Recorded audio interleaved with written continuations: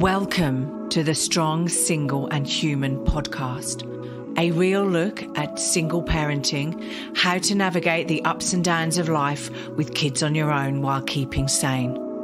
We cover all manner of subjects from domestic violence, dealing with childhood trauma, through to fussy eaters and how to help your kids become resilient.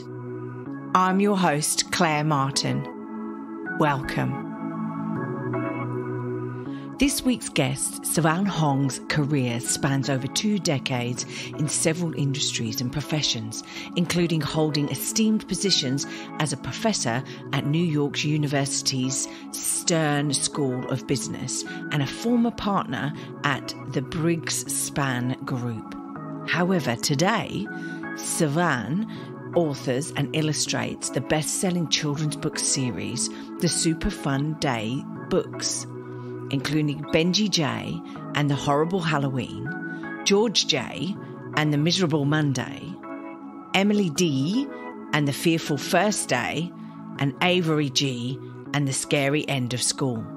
Her inspiring books focus on neurodiverse children who overcome their challenges with perseverance and bravery. The Super Fun Day books have even been featured on NBC and News12. Sivan also serves as a trustee on the board of the Rita Foundation, Multicultural Children's Book Day, and the ASPCA. This is the Strong, Single and Human podcast. Hi, welcome to the podcast, Sivan. Welcome. Seems like we haven't spoken for ages, but welcome finally to the podcast. Oh my goodness. Thank you so much. And yes, it does feel like we haven't spoken in ages. Well, it was probably last year. So that's a whole long time ago. No, that's cool. Look, thank you, sir, because you're really busy. I can't get you on. Look, thank you for giving your time up. It's nighttime where you are. It is nighttime where I am. I know. Amazing how that works. Scary, isn't it? So look, tell us a little bit about your journey and how you came to start writing books. Sure. So I had no idea that I was going to become a writer. I hated reading when I was in school. Absolutely worst subject ever. Wow. And I actually failed spelling when I was in elementary school because it turned out that I'm neurodivergent and reading was hard for me.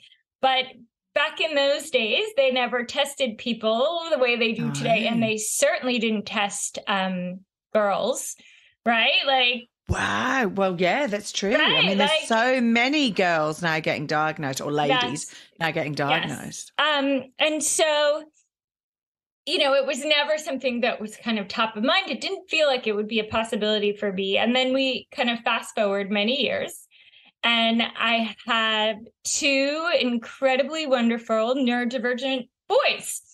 And they amazing, so fun, so great, trouble, because all kids can be trouble, but definitely. But because they got diagnosed, I started to recognize, wait a minute, there's some symptoms that they have that look shockingly familiar. And like many, many parents, I realized that I needed to go get tested myself. And I did. And that's how I discovered that I was neurodivergent. And in that process, I recognized that there was kind of a gap in the market, for lack of a better term, around children's books, picture books in particular, that highlighted neurodivergent characters in positive and fun ways. And so the first book I wrote, all of my books are true stories that happened to my kids, but was about a little boy. And in the United States, Halloween happens in October. That's not the case for everybody, but in where we live, it is, right? And where we are, it does. Yeah. Okay, good. So end of October, mind you, it would be like we would be celebrating it, and it would be like the 30th for you, or the Yeah, day but before. that's good. Because you're where you are. But hey. But yes, the kids all dress up. It's loads of fun. But in my mind, it's loads of fun. But my then kindergartner refused to go to the Halloween parade. He was all dressed up, ready to go to school, and wouldn't get out of the car. And I couldn't understand why this is supposed to be this great fun day at school. He has his costume on. And I felt like the biggest failure as a parent, because I felt like something is not being communicated. I don't understand my child, right? My child is in a place of stress and distress. And it is so beyond my understanding to understand why he wouldn't get out of the car and why he wouldn't go celebrate. And so it took about a year to figure out what all of those different drivers were that led to his anxiety. And, one of them was he wasn't sure if he would recognize his friends because they were all in costume. And that felt scary. Or another one was that he sometimes wore headphones in class because things were loud. And the parade is going to be loud, but could he wear headphones with his costume? And so we finally figured out there was a list of about 5 things that made this day really hard. And so the book talks about those 5 things, and then it gives the 5 things that solve those problems. And so at the end, he has this wonderful day, and they are real world examples of what you can use with your kids to actually solve those types of situations. And it was the first picture book that I had ever seen that actually had an illustration of a child wearing headphones. And for me, that normalizes it, right? When you see it in a picture book, it's okay. It's not weird. It's not strange. It's okay. And so for kids who need to wear headphones, it makes them feel like this book is about me. And for kids who don't, it helps them understand why there may be a kid in their class that does wear headphones. So that was the first book. And I had no idea what I was doing, Claire, at all. Well, at the end of the day, you were doing it for your child, right? I was doing it for my child, yes. Exactly. So in a way, why you started writing books wasn't because you wanted to get out there, write books, make money, do all of the things that like some people might want to start writing books for, but you were just doing it to help your child. That's right. And to make things normal for them and say, hey, look, it's okay.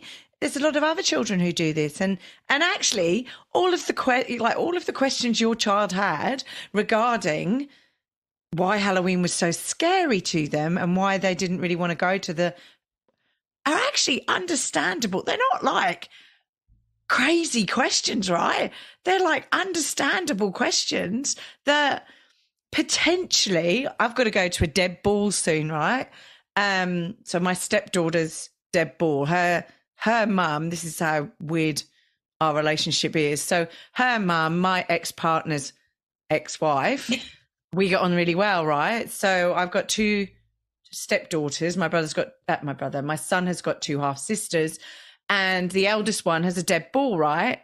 I've never been to one. They didn't have Deb Balls in my time, right? I don't actually even know. Like, I know it's a ball that at high school kids go to, and they go in fancy cars and they have like fancy dresses. Yeah. But I didn't think the parents had to go, right? And they're going, oh, no, we go. We get dressed up and we go, right? And I'm like, well, what do we need to do, right? But this is the thing, right? I'm sitting there going, okay, what's the dress code, right? What do I need to do? What do I need to bring? So I'm a little bit anxious because I've never been to one, right? And I'm going, okay. And all the questions your son asked for his Halloween parade and things, I go, well, I'm asking exactly the same things for this Deb Ball. That's right. That's right. And I'm not neurodiverse. Well, not that I know of, but, I don't believe I am. And so I'm not neurodiverse, but I'm still anxious. So it's understandable. Yes. But I'm an adult, right? So I can go, what do I need to do? I mean, lover, my stepdaughter went, Google it. Just Google it, right? So that's the answer for everything for these kids nowadays. And I'm like, But Google it, but that's not going to give me the answers. But anyway, but like your son couldn't do that, right? And also he's trying to communicate, right? So yeah, wow. But so how did you get the information out of him? Because sometimes I've got friends who, they have challenges every day. I was talking to somebody the other day about this, and a lot of people I know who have neurodiverse kids, sometimes it can be really hard to get that child to school, right? Like they can, drive them to school and get them so they can have problems getting them dressed in the morning and getting them in the car to go to school. They can have problems getting them out of the car, like you, right? And they feel exactly like you, right? My child has an issue, but I don't know how to solve it, and I don't know what the problem is. So how did you get to the bottom? How did you find out that those were the things that affected him? Originally, it was a lot of guesswork, right? To try to say, okay, if I put myself into his shoes, let me take off my lens of this is such a fun day and what could go wrong, right? How could I try to put myself in his shoes? And then, of course, I had the support of his teachers and other school officials to kind of work with him and see what we could get out. But like I said, it took about a year to really understand what was going on. But you said, the morning routine can be very hard for neurodivergent kids because change is hard. So the second book I wrote was about miserable Mondays, and it's about a little boy who doesn't want to go to school on Monday because that's change, and what if somebody moved his seat, or what if they changed the schedule and they don't have recess anymore, and all of the worries that happen with little kids, particularly neurodivergent kids, but like you said, anybody, about, all the things that go into their heads to help them get to school on Monday. And books are these beautiful ways to spark conversations, and if you read a book to your child and the kid in the book relates to your child's going to open up about that experience and to say, yes, that's me. But your child may also say, but also, and say other things that are going on. It's not just this one size fits all. It really becomes a tool for parents and educators to have these conversations with their kids. And it's much easier for the kids to talk about what the character is feeling sometimes than what they are feeling themselves. Yes. So sort of to divert the attention away from, this is how I feel, to go, I wonder if I don't know, I'm trying to think. I wonder if Benji was like feeling like X because he couldn't do Y or whatever. Exactly. Wow, exactly. That's so good. Just while I'm sitting here, I'm thinking, did you have to write the books in a particular way so that neurodiverse children could read them? Because I know at the beginning you said you hated reading, you weren't very good at spelling and all of this stuff, right? So is there, do neurodiverse children actually absorb information from storybooks in a different way to other children? So I love this question because it gets to two different points. The first one is that neurodivergence is a huge spectrum, right? There are kids that are dyslexic, there are kids who are autistic or ADHD, and it's this huge gamut. And even within each of those diagnoses, it looks different, right? And so there may be one child who has something called hyperlexia, which means that they can read like nobody's business when they're 4 years old. But you may have another child who struggles with reading when they are 7. So there isn't this one size fits all. But there is a tool that I use in all my books that is used in special education called a social story. And what it does is it lays out in a list all of the different problems, and then it gives the solutions in a list so that it creates a framework by which a child can then understand what's happening in a very simplified way. The books don't read like a typical story that kind of ebbs and flows, and it's very, very kind of structured. And that makes it much easier for this group of kids to be able to digest it. I also have all of my books available as audiobooks, even though they're picture books, because kids absorb that information in a lot of different ways. The only way I read now is through audiobooks. And I'm a voracious reader, right? Yeah. But isn't that nuts though, right? You hated reading. Hated it. Previously, hated it. And then as life has moved along and different things have been invented, good old, and I should so get sponsored by these guys, right? But good old Audible. Yes. Oh, maybe I shouldn't be sponsored by them because I can't pronounce it. But those guys, like, I have them on my phone, and when I'm cutting the lawn or when I'm hanging washing or cooking dinner or whatever, I have an audiobook on. Yes. Me too. As well as podcasts, because, podcasts are awesome too. They sure as are. this one is. But, at the end of the day, like, I do, because it's just quicker for me, because I'm a single mum and, single parents don't have much time. You're sort of cooking dinner while listening to it, because I don't get the time I don't travel to work. So I occasionally have to be in the office, but most of the time I work from home. So at the end of the day, I don't have that travel journey now either to sit and listen to it. So I have to do it while I'm doing other stuff, because I'm busy. Well, and you find listening to them awesome, because that's how you do it. That's how I do it. And look, my kids do it too. And at first I was like, am I doing a disservice to them, right? Do they have to sit there and physically read with their eyes, with the book? Or do I open their kind of world to literature using audiobooks so that they can love reading? And the way I think about it is, I wouldn't tell somebody that if they were reading with Braille, that because they weren't using their eyes, they couldn't read. So why would I tell my kids that using your ears isn't reading? I don't care how the words end up in their brain.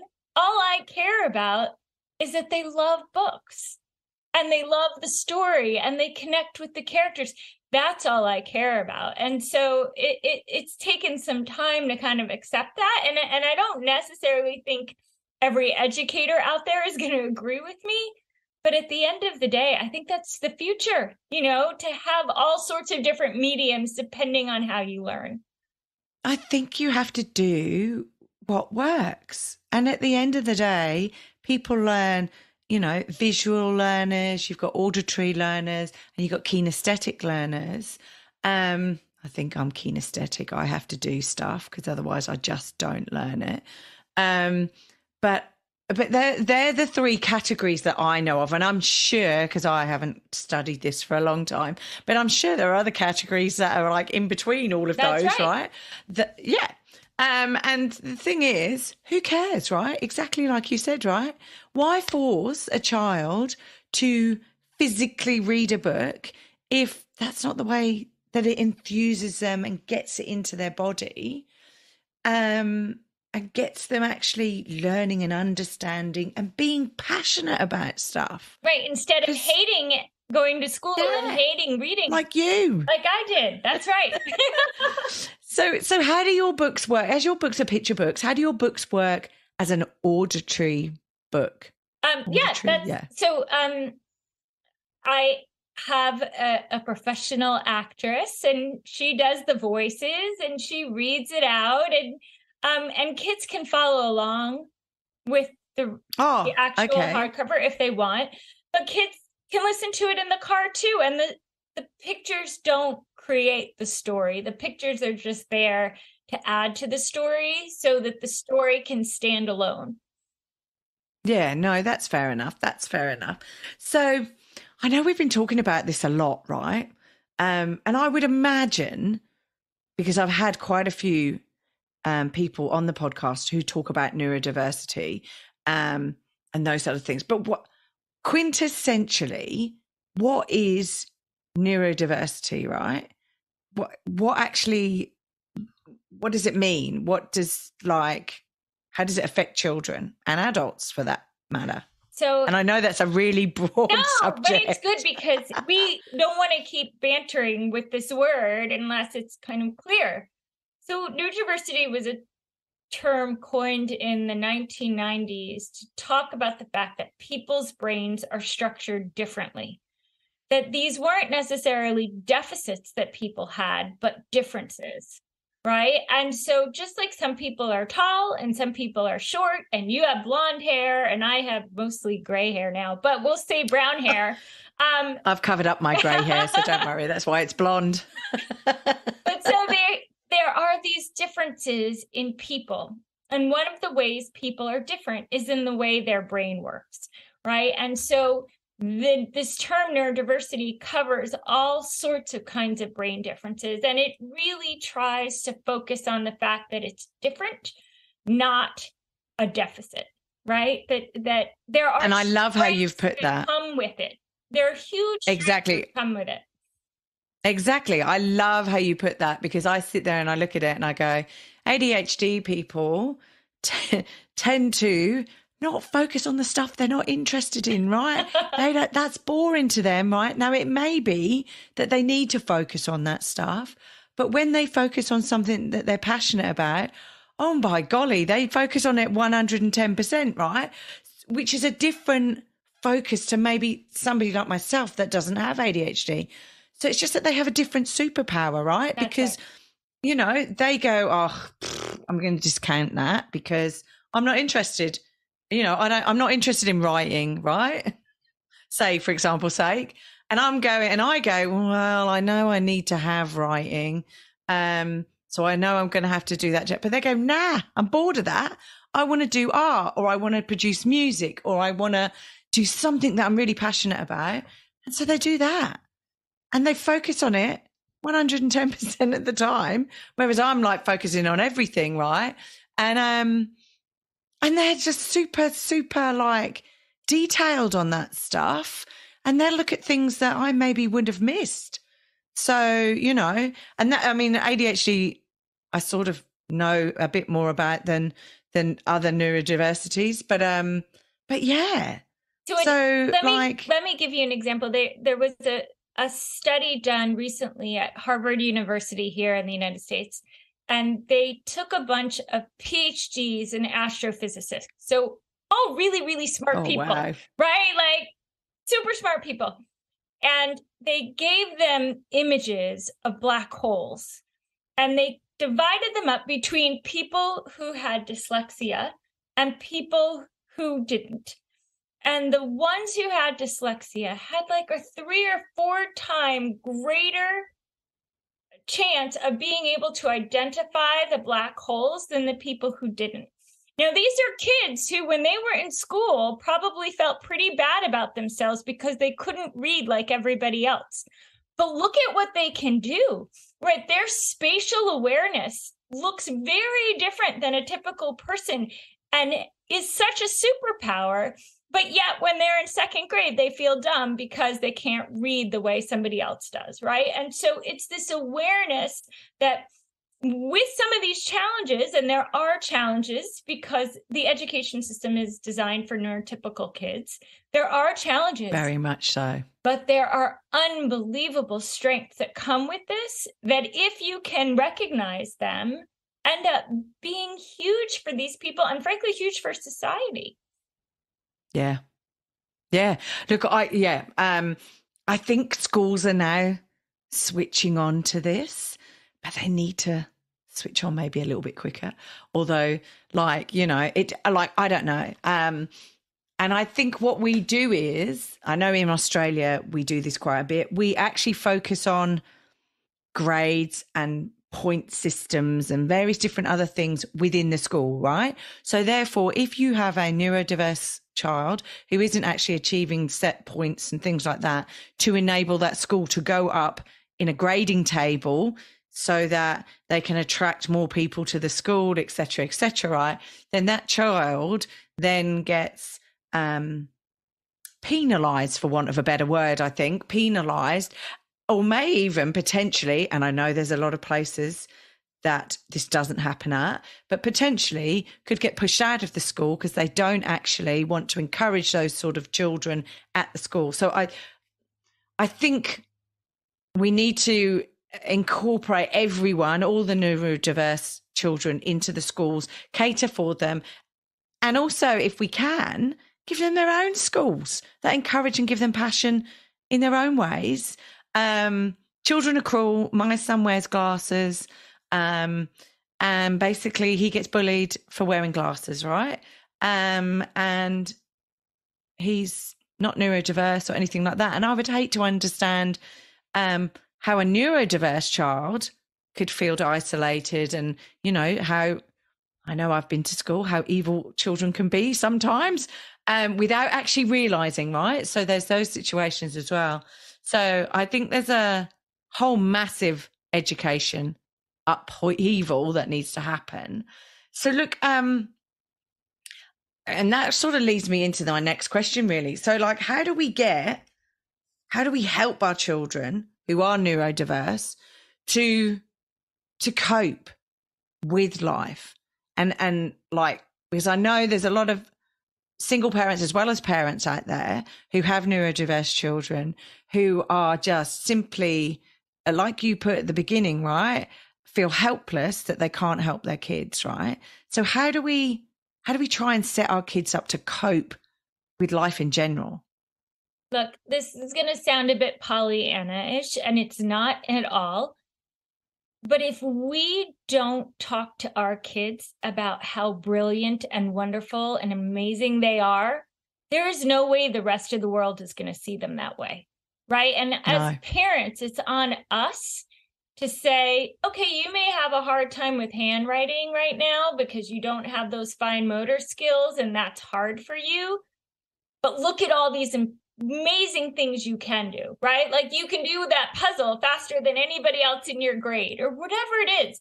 But really focusing on their strengths, religiously focusing on those strengths and constantly pointing it out to them. Because like you said, the other kids will point out everything that's different. Right. Oh, they do it. Yeah. It doesn't matter who you are. If you have the slightest bit difference, they're going to point it out. So as parents, we have to be these cheerleaders to really say, no, you're incredible. You have these gifts. And while right now it's hard, and there may be moments that it's really hard to parent these children, that has to be the focus. Because if we don't do it, nobody else is going to. Yeah. I know. I agree. And I think as a parent of a non-neurodiverse child, right, is what I'm going to call him, right, because I don't believe he's neurodiverse. Nobody's raised it with me, but he could be, right? But I think as a parent of a non-neurodiverse child, it's about tolerance for the parents of the neurodiverse children, right? Because I've got a lot of friends who have autistic children, Asperger's, all of the various different gamut, ADHD and all of those things, right? In fact, my eldest stepdaughter has ADHD, right? She only got just recently diagnosed and she's now going to be 18, right? So that's a bit of a shocker, right? But the thing is, it's about us actually helping other parents who have neurodiverse kids, right? It's a hard job, right? Whether they're single parents, coupled parents, it doesn't really matter, right? Because you've got to deal with the neurodiverse child. So it could be that they don't actually they're not able to understand empathy. So if they want something, they just go and take it, right? Instead of going, oh, please, may I share that with you or whatever? Because that's not the switch that's switched on in their head. It's another switch that, they've got another superpower that they need to deal with. So I think it's very important for us to just not parent judge. But we shouldn't parent judge ever. No. Right? Ever, no matter what. Right? Like, it doesn't matter what state that child is in. Being a parent is hard enough. I know. If I suppose, and I don't know, so you can tell me, because the only thing that I can think of is that being a parent of a neurodiverse child, is a bit like having your child sometimes, because sometimes they're awesome and they do great, awesome things. But sometimes when they're not doing what's been expected, it's a bit like having your child screaming on an aeroplane and everybody looking at you. Am I right in actually Absolutely. that sort of? I feel like every parent of a neurodiverse child at some point or other has had that feeling or that moment. And all you're wanting is somebody to come over and go, hey, wow, that's an awesome picture, when they've scribbled on the wall or whatever. Yeah. Or just to smile, right? Just a smile to be like, you got it, mama. You know, like that's, you know. Exactly. And I, you know, like we've seen those parents on the airplane with the screaming child, and you just want to give them a hug. I remember I was actually on a flight with my two kids when they were like 2 and 4, by myself. And I had parents high-fiving me. What a difference that makes, right? Like, high five, you go, Mom. Like, and all of a sudden it's like, okay, I can do this. I think as parents, that's what we have to do for each other. Yeah. No, I agree. So how many books have you actually written at the moment? Because I know there's quite a few. Like, I think what have you got? 5 books? So have you written any more since we've spoken? Come on, I know. get working. I'm slacking. I have 4 books out, and then I have a hardcover collection of the 4 because I wanted it's frankly, it's much more economical to buy 4 books in one than it is to buy 4 separate books. And for me, it's all about getting these books out there and in the hands of as many people who need them. Big surprise, being a children's book author, unless you're Dr. Seuss, is not like the cash cow that one thinks it is. You do it because you love it, right? Like, and for me, I get emails from parents who talk about how much these books have mattered in the lives of their kids. And that's what, you know, like I wake up in the morning and that's what drives it. I'm working on a 5th book about the holidays, because as we know, the winter holidays can be stressful for all of us. Oh. Yes. So that will be exactly. That book will be coming out before the holidays, and I illustrate all of them as well because yourself. I do. Again, oh my gosh, I had no idea I could do this either. But I did not want books. They're picture books with unbelievable illustrations, and I would sit there with my kids, and I'd be reading the story, and instead of focusing on the story, one of my kids would be like, well, why is there a red book on the bookshelf back there, right? Like, because if they have detail. If they have ADHD, they're not going to necessarily focus on the story. No. So my illustrations are very deliberately simple. And so I do them myself, and all the font I use is dyslexic friendly. So again, I'm trying to make everything be as accessible to my audience as it can possibly be. Yes. Wow. And so so you had this epiphany and said, right, I'm going to write these books. So then did you approach publishers, or are you self-published, or did you approach, how did you get this all out there in the world? So I've had traditional publishers have wanted to publish my books, but then they want to change them to make them more typical. And I don't want that. So I decided to create a publishing company myself, and I publish them through the publishing company. So that I have the control and make them the way they need to be for my audience of kids. Look at you. You're unstoppable. Neurodiverse, see, focused on what you want to do. That's right. That is my hyper focus in action. Yeah.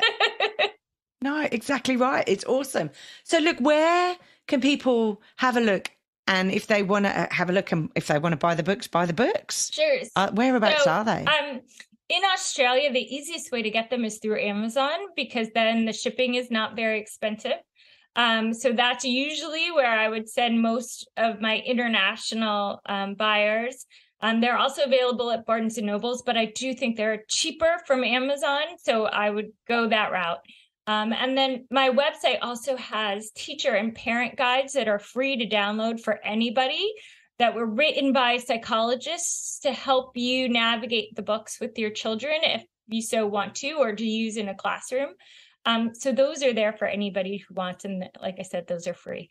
Cool. Brilliant. And look, do you know what? I had this. Oh, here we go. This question in my head, and then it popped out, and then it's popped back in again. You said you can listen to the books as well. Where can people listen to them if they want to listen to them? To your favorite company. They are on Audible. Oh, God love them. Hear this, Audible, okay? I need a bit of money to keep this podcast going. Come on, guys. No, awesome. Okay, that's brilliant. That's fantastic. They are the top place to go to listen to books. So that's what I do. I know. Exactly. No, that's great.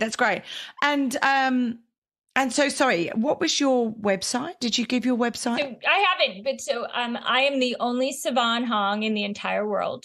So it makes it very easy. Oh my God, the only one? The only one. Easy peasy then. Easy. So you just go to sivanhong.com. Fantastic. And that's my website. Yep. Okay. And then if anyone knows another Sivan Hong, just please tell let us. me know because yeah. they don't, that person does not exist. I can assure you. Sorry, I interrupted you. I also have a lot of content about neurodiversity and being a parent of neurodiverse kids on my Instagram account, which is Sivan_Hong_author. So if you want a lot of information and positivity about being a neurodivergent parent and neurodivergent kids, you can follow me there too. Awesome. No, that's great. That's awesome. And I'll put all of those links in the blurb that goes with the podcast. So that's okay. That's cool. Wonderful. If anyone wants to find you. So, hey, look, who inspires you? Who actually, because you've just done so much, written these books, you've put them on Audible, my favorite website, and your favorite website, put them on Audible. You've then didn't want publishing companies to mess around with your books, so created your own publishing company, which is nuts. So, who inspires you? My kids. Right? Of course. Because it's their stories. So they are part of the process with me. They pick the names of the characters for the books. Oh, awesome. And they put their teachers in there. So all the teacher characters are real teachers that my kids have had. And so they become part of the process because I need it to be their authentic voice. It has to represent what they feel. So they're my test subjects. And I'm like, is this what it was like? And what about this and this? And so they're part of it. And so I do it for them. And I do it for all the other parents who are also going through this so that they realize that they're not alone. And I think that's key. We all need to realize that we're not alone, like single parents of neurodiverse children, whether you're single or not single parents. Right.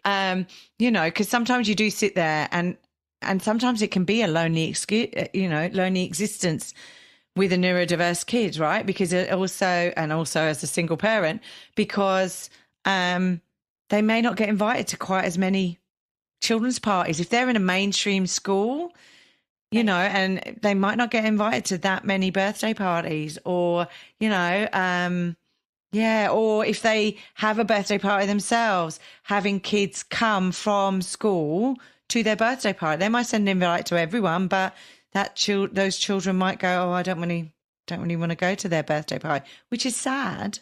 It's sad, but these are children, and I think we just have to kind of recognize that the path that you are on is a path that other people have walked down, right? And that it is okay to raise your hand and say, how did you do it?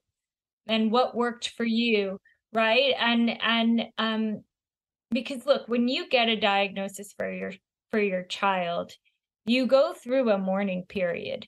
You just do, because you realize the things you thought were going to be for your kid, right? And we all do this as parents gradually. You have these dreams when the child is in your womb and you're like, here's what they're going to be like. And you have all this.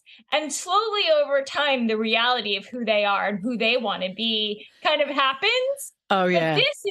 But this is whether they're jarring. they're neurodiverse or not, you sit there and go, oh my God, this isn't what I thought being a parent was going to be.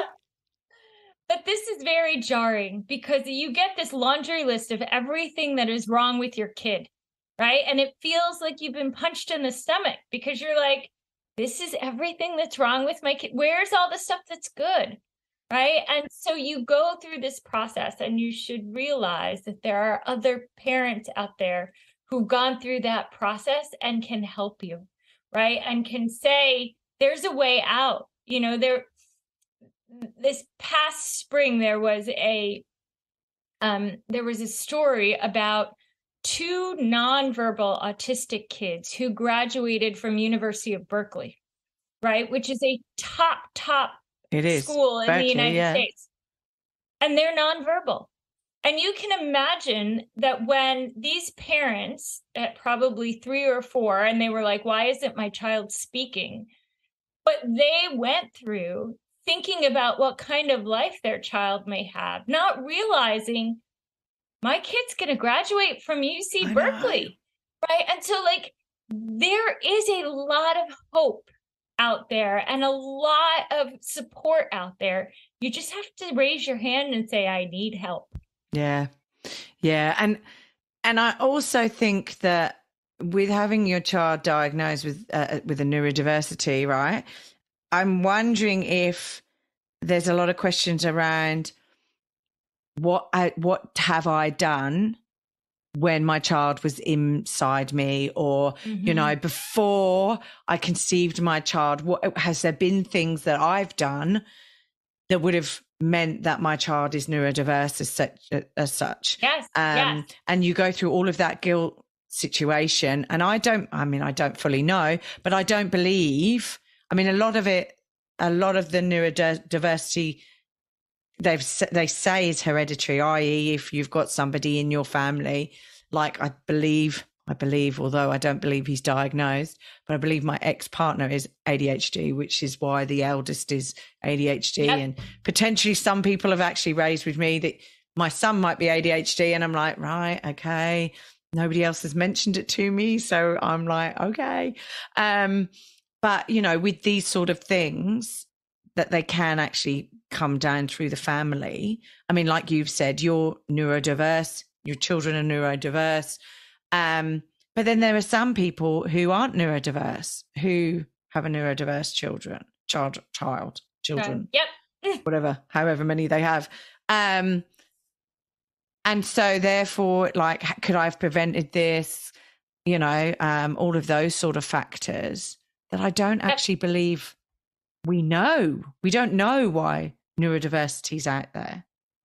No, and it's, you know, what they do know, it's not because of something you ate, right, while you were pregnant, or, you know, things like that. They don't know why, you know, the genes manifest themselves in the way they do. And that's okay, because if you focus on it as, these are the strengths my kid has, this is how my child's brain is different. They may not have, you know, brown hair, but they have blonde hair. I'm not going to be upset. I'm not going to be upset that their brain is different, right? I just have to focus on, how does my child learn? It's going to look different, but the end result is going to be great. And it might be evolution. We might be evolving. Yes, that's right. It's like, they're like little different X-Men. beings. Yes. Exactly right. Little X-Men is a good description, because it's right. Yeah, no, I agree. Look, final question. And it can't be one of your books, I'm afraid. But if you could recommend a book to my listeners, what would it be and why? So there is a book I read when my first child was diagnosed with ADHD by someone who I have no connection with whatsoever. He's a psychologist called Dr. Hallowell, and he actually also has a website. And his book is something called ADHD Parenting. And it applies to all neurodiversity, I think, but he really focuses on how to look at your child's strength and how to parent them through strength. And when I finished that book, it got me out of that funk of like, how did this happen? And woe is me and everything's wrong, and changed the way I thought about neurodiversity. And so, like I said, he has a website. There's lots of resources there. I'm completely unaffiliated with him. I've never met him, but if you are going through this process, I highly recommend you checking out that book, because it will change the way you think about it. And in that book, he actually gives an example, which is what I used with my kids when I told them, because they both have ADHD and one's also autistic, but it says, you have a race car brain. Your brain is faster than everybody else's, so you can win the race. The problem is, right now, your brain goes too fast, so it jumps off the curves, and so you crash. So you need to learn how to take those curves slowly so that you can win the race. And so what a positive way to say, no, your brain is really good. You just need to learn how to stay on the tracks. And I described that to my kids, and they were like, oh, okay, that's good. Okay. And they don't feel embarrassed about their brain differences, because they don't look at it as a deficit. They look at it as a difference. That's right. And they shouldn't. There's many awesome businessmen and business ladies who have ADHD. Oh, yeah. And the one reason they're successful is because their ADHD enables them to race along the racetrack and win when our brains, our being collective me, our brains aren't able to race along the racetrack and win, right? Because we have to go slowly round the corners, whereas they've learned to take the corners, cut the corners a bit to be able to win and focus on doing what they're doing. It's like awesome. Wow. Okay. Well, look, thank you for that, because I think that book will definitely help a lot of people. I'm hoping it will help a lot of people. And just to change my view on here is, I don't see neurodiversity as a deficit. It's a difference, right? It's a superpower. It's a different superpower. So it's nice that, we're all on the same. I just want more people to be on this track that we're on. But look, it's lovely to speak to you. Thank you so much for coming back on board. Claire. It's been a bit hit and miss trying to get you on the podcast, but we're here now and we've done it. And yeah, look, I wish you every success with everything you're doing. Oh, come on, get the next book out.